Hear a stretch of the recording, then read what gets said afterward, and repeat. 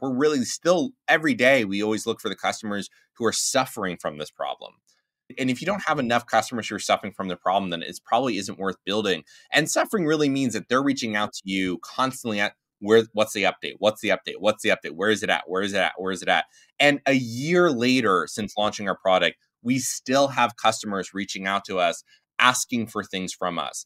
And a huge thing that I think a lot of people don't, a lot of people kind of intuitively know when they see it is product market fit. Oftentimes, we had an investor, and I'd always ask him, what is product market fit? And this is mostly for B2B.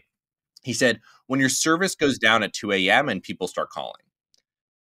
And I think that is the level of demand you want from customers. It's not your service goes down at a very reasonable hour, like 10 a.m. or 2 p.m. in the afternoon, and people are annoyed. It's when people are using it at odd hours of the night because they have to use it, because they're working their butts off and they need to use it. It is essential to their business. And those types of things are very rare. Those types of services very rarely exist. And our product hit that milestone, pretty early on, where customers, if our service went down or something was wrong, they're like, I have a call I need to record right now. And then they come back the next day and they'd be like, where's my research? Where did this go? How did this go? So if our service wasn't perfect, if it didn't work phenomenally well, they were very frustrated. And even today, when they ask for features, they're always following up. Is it done? Is it done? Is it done? Because they use the product every day. It's essential to their business. And I think those are the only problems we're solving. Is it essential to their business? Is this essential to the success of their business?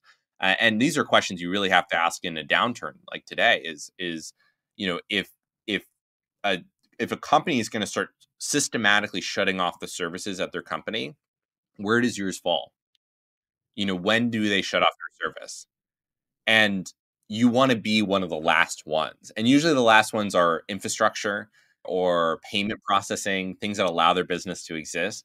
You want to get as close to that as you possibly can. We're probably somewhere in the middle. We're probably like the last third of the services that they might shut off. But we want to get to that, you cannot start or you cannot shut down a company without thinking about Build Better.